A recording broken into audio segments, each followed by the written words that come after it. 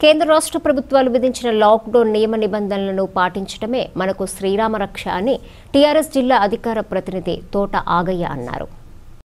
సోమవారం రోజున ఆయన మీడియాతో మాట్లాడుతూ కేంద్ర రాష్ట్ర ప్రభుత్వాల ఆదేశాల మేరకు కరోనా మహమ్మారి రాకుండా ఉండాలంటే క్రమశిక్షణ ముఖ్యమని, ఎవరికి వారే ఇంటి వద్దనే ఉంటూ వ్యక్తిగత పరిశుభ్రత, పరిసరాల శుభ్రత పాటించాలని అన్నారు.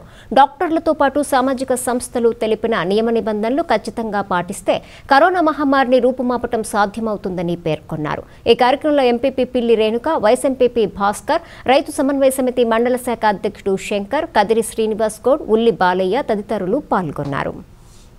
పడమే కాకుండా మన ఇంట్లో ఉన్న కుటుంబ సభ్యులను, ముఖ్యంగా చిన్న పిల్లలకు అట్లాగే వయోవృద్ధులకు తొందరగా ఈ వ్యాధి సోకే అవకాశం ఉన్నది.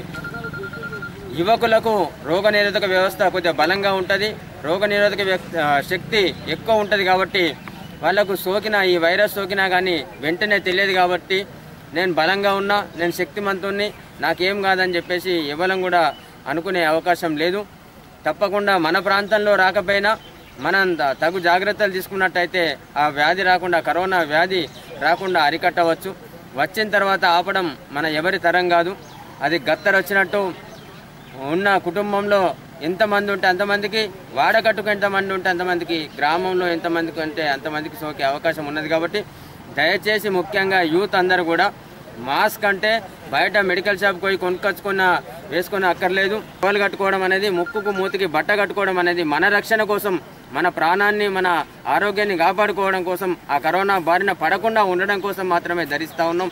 అట్లాగే ఇంటికి పోగానే సబ్బు కలిపిన నీళ్లతో మంచిగా చేతులు కడుక్కోవడం, కాళ్ళు కడుక్కోవడం, ఇదంతా కూడా తరచూ 1 గంటకోసారి చేతులను శుభ్రపరచుకోవడం, ఇవన్నీ కూడా మన ఆరోగ్యాన్ని కాపాడుకోవడం కోసం చేసేటి తప్ప ప్రభుత్వం చెప్తుంది కదా అని మనం చేయడం కాదు. అట్లాగే ఎట్టి పరిస్థితులలో కూడా గులగుల పెట్టినా, లేకపోతే ఏదైనా గోకాలు అనిపించినా కానీ ముఖం మీద మాత్రం మన చేతులను పెట్టుకోవద్దు. ముక్కు గోకద్దు, కళ్ళు నలమద్దు, లేకపోతే ఎలాంటి చెంపలు కూడా గులగుల పెట్టినా కానీ గోకద్దు.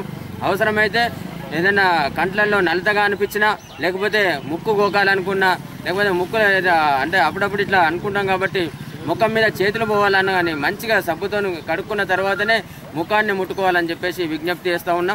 దయచేసి మనం చదువుకున్న వాళ్ళం, యువత అందరూ కూడా ఈరోజు ఎంతో ఉన్నత చదువులు చదివిన వాళ్ళు, అట్లాగే టీవీల్లో, ఫోన్లల్లో వచ్చే వాట్సాప్ వీడియోలను, అట్లాగే ఫేస్బుక్ వీడియోలను, ఇవన్నీ కూడా ట్విట్టర్లను చూస్తూ ఉన్నారు, గమనిస్తూ ఉన్నారు. కాబట్టి మనం మన తల్లిదండ్రులకు, అట్లాగే మన ఇంట్లో కుటుంబ సభ్యులకు, మన చుట్టుపక్కల మిత్రులకు, బంధువులకు, మన వాడకట్టోళ్లకు, ఊరోళ్ళందరినీ కూడా మనం చైతన్యవంతం చేసి తప్పకుండా ఈ వ్యాధి బారిన పడకుండా ఉండేటట్టు జాగ్రత్తలు తీసుకొని ఈ కరోనా మహమ్మారి నుంచి మనం కాపాడుకోవడమే కాకుండా మన కుటుంబాలను, గ్రామాలను, తద్వారా మన రాష్ట్రాన్ని కాపాడుకుందామని చెప్పేసి విజ్ఞప్తి చేస్తూ ఉన్నా.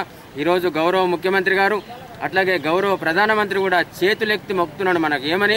ఇంట్లో నుంచి వెళ్ళకుండ్రి, ఇంట్లో నుంచి బయటకు వెళ్తే అత్యంత అవసరమైతే తప్ప బయటకు వెళ్ళకమంటున్నాడు. ఒకవేళ ఆ అవసరమై బయటకు వెళ్ళినా కానీ తప్పకుండా ముఖానికి మాస్క్ ధరించి, తువ్వాల కట్టుకొని, దస్తి కట్టుకొని వెళ్ళమంటున్నాడు.